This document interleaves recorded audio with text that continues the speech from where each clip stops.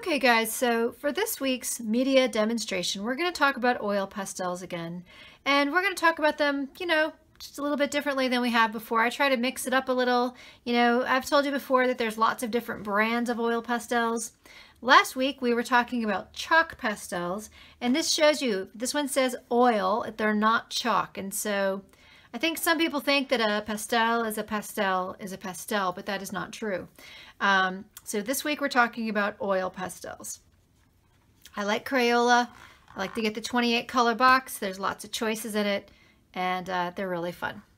So the other thing I wanted to talk about is the fact that, once you get going with these pastels, as you can see, they sometimes break in half.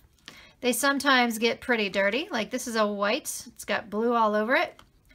And sometimes the wrapper comes off, like this one is like half off. So you can see that it's clean under there, but still, sometimes wrappers come all the way off. But what I want to tell you is these are great because they're zero waste, really. So this is a cardboard box, okay? So this is a recyclable material. But also you use these pastels until they disappear. So they don't need to be brand new. They don't need to look perfect in order to work really well. So, for example, today I wanted to show you, this is some extra paper. So this yellow's got some gunk on it. So what do? Well, one thing you can do is you can just start cleaning it off. And you can see that by doing that, it takes all that extra gunk off of there. And so sometimes people like to clean these before they ever get started. And then they just are ready to use when they are. That's one thing. You can also just kind of do a little bit of cleaning ahead of time just so you have it ready for when you do the art lesson, I mean. So you can do it way ahead of time, or you can do it like I am. I'm about to use this yellow, so I wanted to show you how that works. So I cleaned it off. It's looking better than it was. Also today, guys, we're going to talk about some things that you need. This is the black Prismacolor pencil I've told you about many times. This is the one I recommend. It's a colored pencil, but it's got a really high quality wax that the pencil is made with, so it creates a really dense black line, similar to a Sharpie line. And also it cuts through the oil pastel really well. So this is the one I recommend. Today we're also going to be talking about the humble pencil, the regular old pencil, okay? And so in this drawing, there is a border, and as you can see, I did the border in pencil. I did it very lightly. And we're going to use this eraser in just a couple minutes. I'll show you how that works. We've got the manual pencil sharpener. Again, this is for the Prismacolor pencil. That is because this is made with wax. You don't want to sharpen this in an electric sharpener because it will mess it up for you guys. So I'm going to set these things aside and remind you one more time, if you want one of these refrigerator magnets, guys, I would love to mail you one. How do you get one though? Anybody know? That's right. You do it by tagging, by liking, by loving, by sharing, all those things, leaving comments, different things that help us out. Arts Hub needs your help, guys, to stay going through this pandemic. And this is a very easy way to help us out. It makes a huge difference. All right, guys, so we are going to now work on our project. And I wanted to take a moment to just take a little pause here and just take a look at our drawing. All right, guys, so we're going to use the oil pastels today, like I mentioned. And so as you can see, I've got my little pencil line here that we talked about. And what I want you to do is, if you do this with a Sharpie, and I tell my students this, and sometimes they just don't understand what I'm saying. So you're going to trace the pencil line, okay? You can do the best you can. It doesn't have to be a perfectly straight line. But what I want you to do is skip over anything you bump into. So yes, my pencil line bumps into the top of this. It goes right through here. I can see just a little of it there, and just a little of it there, and a little there. And so everybody's drawing is different every time. That's as much as I would see of that pencil line, okay? So now I'm going to put my Sharpie away. I'm going to take out my pencil, and I'm just going to take a moment with my eraser and just erase the pencil lines that are left over. Because even though they're light and the oil pastel would probably cover over them pretty well, they might show up as well. They might just kind of, not be the way you want them to be. So take a moment erase those pencil lines. All right, guys, so back to cleaning the pastels. So you can see I was working on cleaning my yellow. It's always good to have some free draw paper handy. And that way you can take your pastels and you can clean them off when you need to or when you want to. See how I've cleaned that yellow off? And this white is pretty dirty.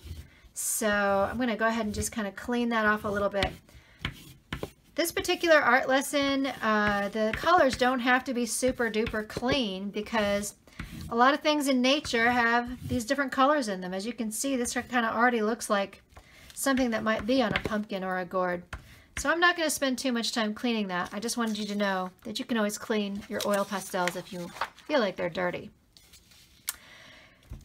All right, guys, so we are going to get started with our pumpkin, okay? So our pumpkin is right here. And yes, pumpkins are orange, but there's also some shading. There's like where the light hits the pumpkin, there's where the shadow is. And so what I'd like you to think about is, yes, the main color for sure, right? But also what is maybe a lighter color and a slightly darker color. Okay, so with these three colors, we're gonna have some shading. So one thing I think people do is sometimes there are many ways to color, but you just don't have to press that hard with an oil pastel. And we are gonna do some rubbing, okay?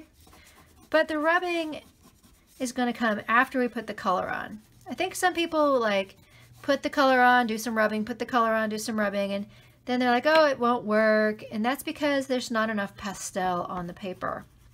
Because what you're doing when you're rubbing is the heat from your finger is melting it. That's true. But it's also putting the colors together. So you have to have a little bit more pastel on your paper in order for that to work. So you can see how I've created a little bit of light and shadow on my pumpkin. And I'm going to just put that color right on there. Nice and neat. Put a little more orange on there. And yeah, that looks good. I mean, I do like it. It looks good. But I always feel like people need to think about taking it to the next step, the next level. So one way we can do that is by rubbing. And so I'm going to use my finger here and I'm just going to start to rub this in. And what happens is, as I mentioned, the heat from your finger is kind of working with oil in the pastel because oil will melt.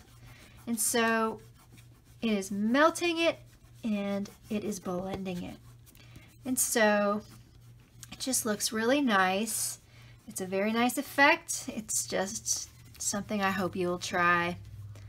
And these drawings are fun because you can draw them over and over again. You can add all kinds of stuff. As you can see in this one, I've got an apple and some pears, and in addition to my pomegranate and my gourds and my squash. Every drawing is different every time, and that's why it's so much fun. So my pumpkin looks fine. I'm going to talk about the stem in the same way. Think about your colors. Like I've got a green here.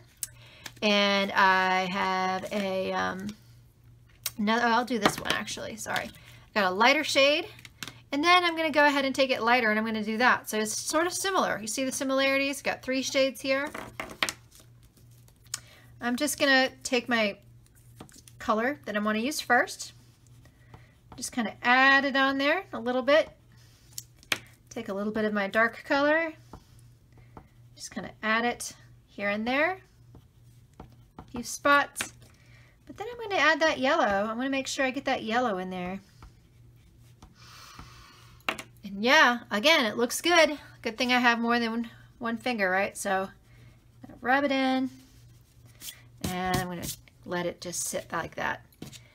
So I'm going to do the rest of this in time lapse. I just want to point out to you again why this pencil is so important. So what you do is after you are done rubbing, you go back and you get those lines to pop out again, and you do that with this pencil.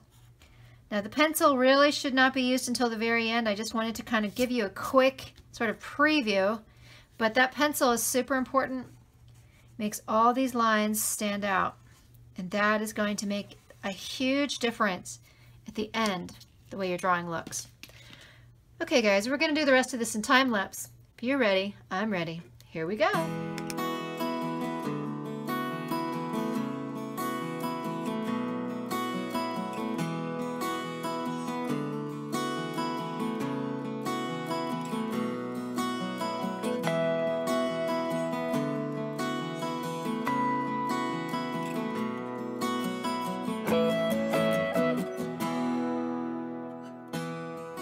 All right, guys, so that is a nice example of how oil pastel can be done, and this black pencil makes such a huge difference. I think you saw as I was outlining everything, it just makes everything stand out. So before we go today, I just want to point out to you some of the things that you can do with the oil pastel as well.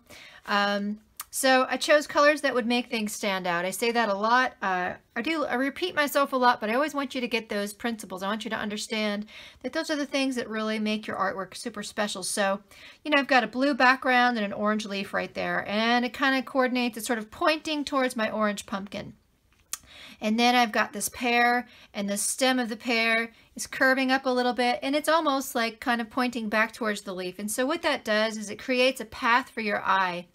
And there's multiple paths for our eyes in this drawing. So you can see how this gourd's going that way. It kind of takes us towards this, and it just kind of wraps around. And so that's really what you want. You want to create a sense of movement in your drawing, a sense of having your eye travel around, and it just keeps your interest on the drawing. So it's a fun way to do. If you really think about all those things, it's a really fun challenge, I should say.